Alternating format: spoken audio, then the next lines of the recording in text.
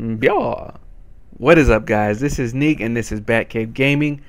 I hope you guys are enjoying your Halloween. So happy Halloween.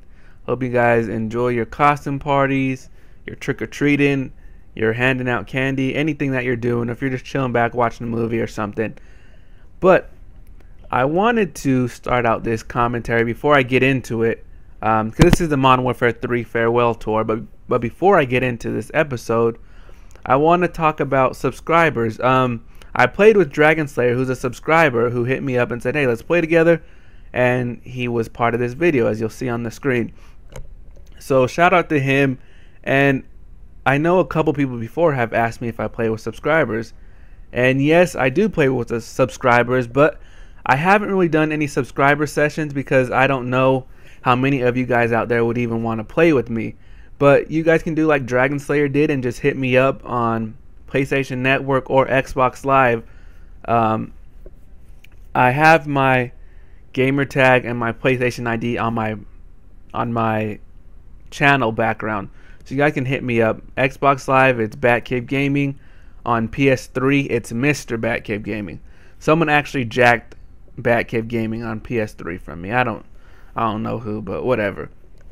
Anyway, guys, so you guys can add me if you guys want. Send me a message on Twitter or YouTube, and maybe I'll do some live streams once you guys let me know if you guys want to do that. But anyway, let's get cracking on this episode of the Modern Warfare 3 farewell tour. So this is episode 2. I asked you guys in the last video if you guys had any ideas you wanted me to talk about. I didn't really get any ideas, but I found something that I kind of wanted to talk about. And it was Woody's gamer tag, who made a video on his channel. I don't know if it was yesterday or a day before. And it was basically about Modern Warfare 3 and Black Ops 2. And the topic was how Modern Warfare 3 was innovative on certain game modes and just parts of the game, supposedly. So in the video, it kind of seemed like Woody was saying that Modern Warfare 3 innovated better than Black Ops 2 will be. So I want if I'm wrong, you guys can correct me on that. But that's what I kind of got from the video. I could be wrong, but that's the impression I got.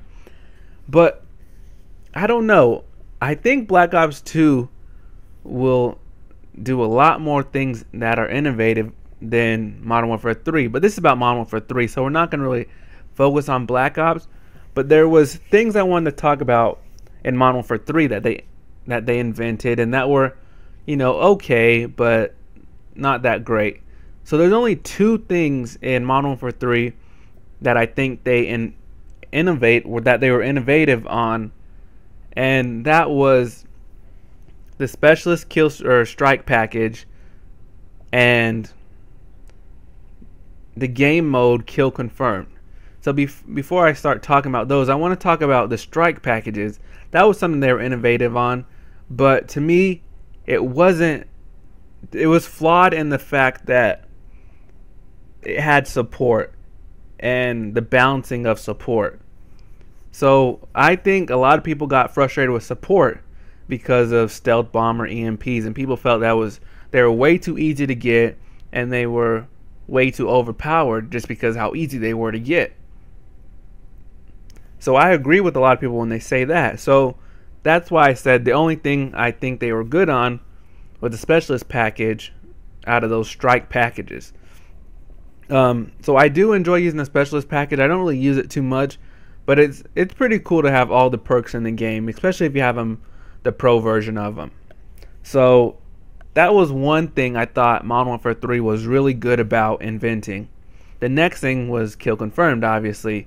They made a bunch of game modes for Modern Warfare 3. I think we can all agree on that.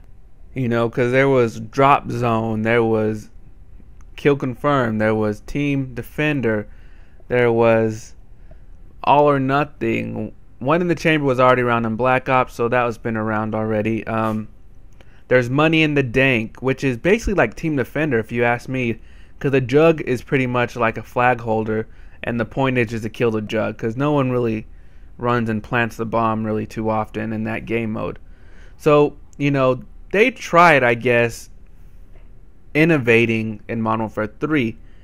But the problem with Modern Warfare 3 is that wasn't the people who played Call of Duty's main concern. People weren't complaining, hey, there's not enough game modes, I need more game modes.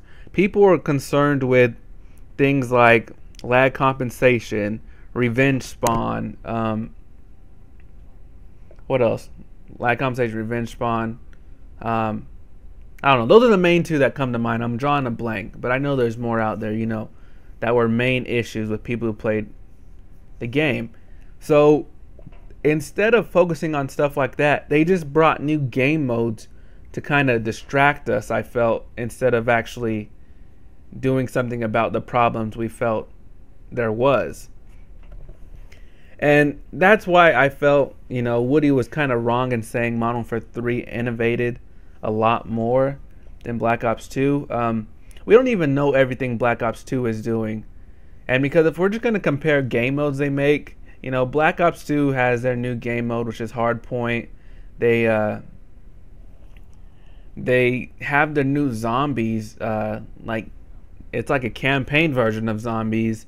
There's the team zombie games where you can play against other people in zombies, and we don't even know anything about that. Like, Treyarch has done an amazing job keeping stuff under wraps about their game. Like, they've let out some really good information on it, but they haven't really given out everything. So I don't know how you can compare Black Ops Modern Warfare 3 in innovation, but that's just me. Tell me what you guys think. Did you guys think Modern Warfare 3 did a good job of making new game modes, new innovations, like Woody would say?